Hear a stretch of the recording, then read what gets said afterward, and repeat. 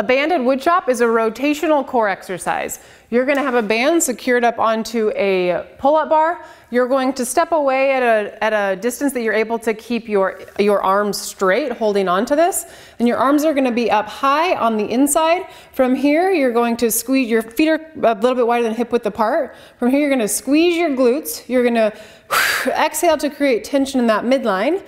And then from here, keeping that tension with your arms nice and straight, you're going to rotate and pull the band from up high on your left to down low on your right. As you pull, you're going to allow yourself to rotate through that back hip and then pivot back up. Rotate through your back hip and pivot back up. You're pulling from this movement, or you're pulling from this muscle right here. Again, you'll do the same thing on the other side for the set amount of reps.